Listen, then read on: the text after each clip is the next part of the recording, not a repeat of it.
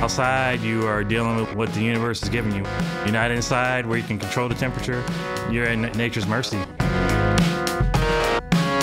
I've dreamed of being a mural artist, and then once I caught wind of people doing street art and doing these huge pieces all over the world, and I always wanted to be a part of that club.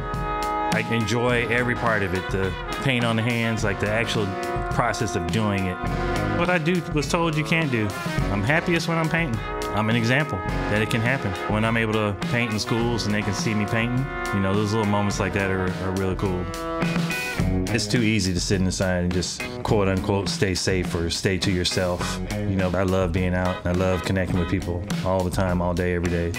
I mean, I love the quiet of the country, but yeah, here in St. Louis, I'm definitely inspired by this environment. It's still the outdoors, but with a brick landscape. Definitely an urban jungle, but you got breezes, you got the sun. I just love the feel of it. There's some things that you can only experience in cities, so that definitely influences me and inspires me. Compared to other cities, we haven't been covered as much with art, so there's a lot of room to grow here. We definitely have a lot more room to play and spray.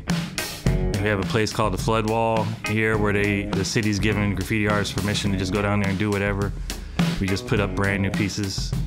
And so doing that for the families walking around, just the joy of them seeing all these artists creating work, creating magic. I mean, it's euphoric. But there's still that bigger wall coming, and I feel ready for it.